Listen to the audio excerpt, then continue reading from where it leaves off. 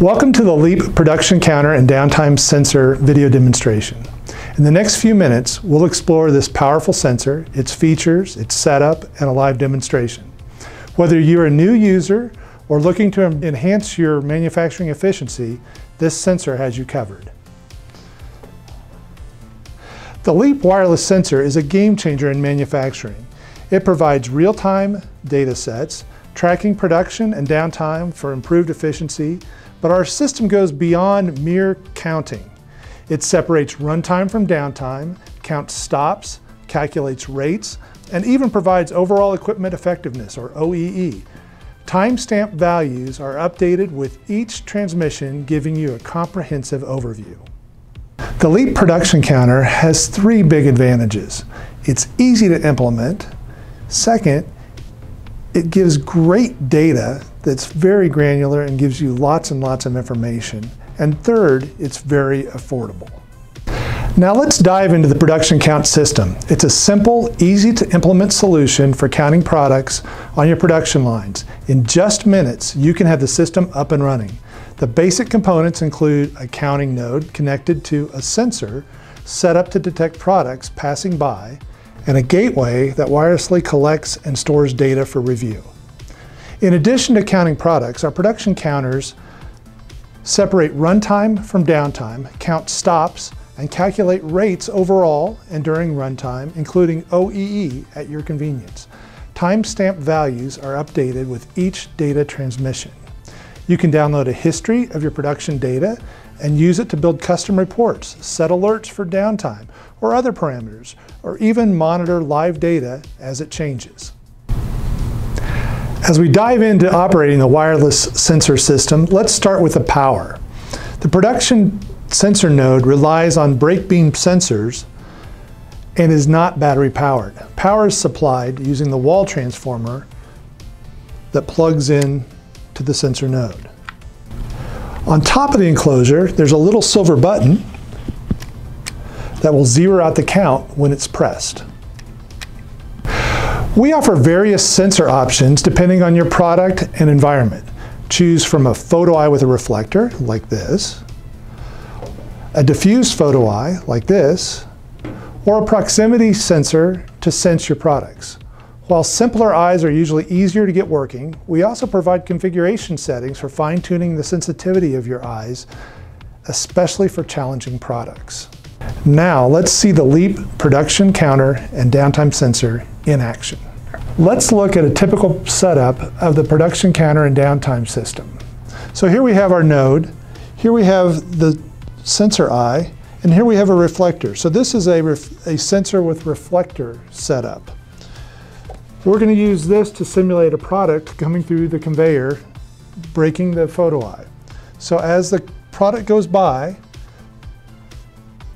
our node detects and counts each product going by and starts calculating uptime.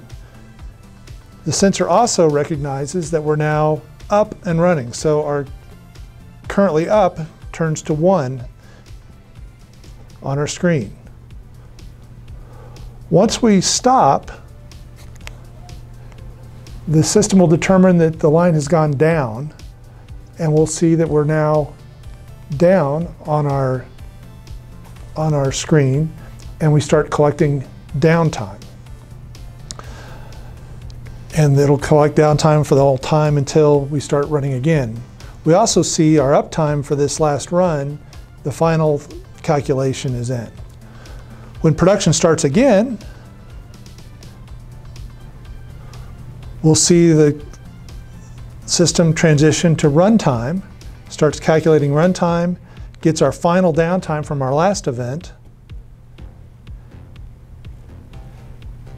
and now we're up and running.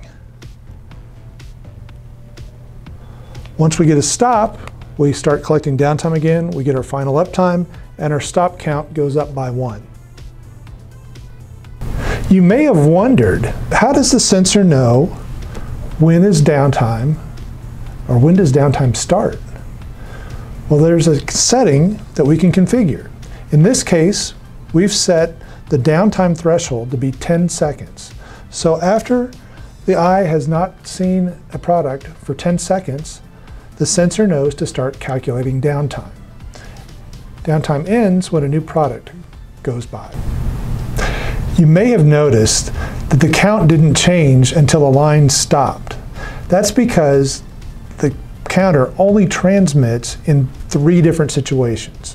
1, every 10 minutes, 2, every start of the line, and 3, every stop of the line. Each of those parameters can be adjusted in the configuration screen. Let's review the data that the counter collects. Inside the counter node, there is a logic controller that detects 10 different types of data from the eye as it goes by. First off, it collects the count. It also collects an uptime rate and an overall rate. It collects downtime and uptime. It detects whether the line is up or down, how many stops the line has had, and then the OEE. There are a few ways you can go back and look at older data. First, on the web browser, you can look at the History tab and scroll through old data and see timestamp entries for all the 10 different data points. You also can select your sensor, go to Device Readings, download the readings, and download data. So let's just pick the data for today.